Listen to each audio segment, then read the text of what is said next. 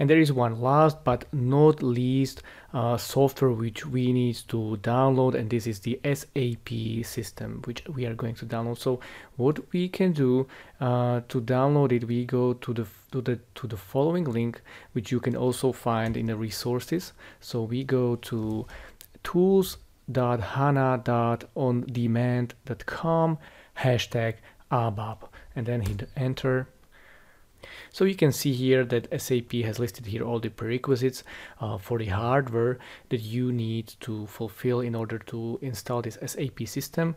And what we will do, we will go down here to download all the installation files for 750 SP02 installation files, which you can download in a RAR file. So all the files from part 1 to part 8 you should download, and as you can see that all the files contain more than 1.5 gigabytes of data, so it will take some time to download it. So this is what you should do. So to go from part 1, you just click on the link and read through the agreement, so that if you agree, when you agree, you click on the I have read and agree, and then you will be able to download this file. So you will just save it into your download file and do the same with all the files from part 1 till part 8,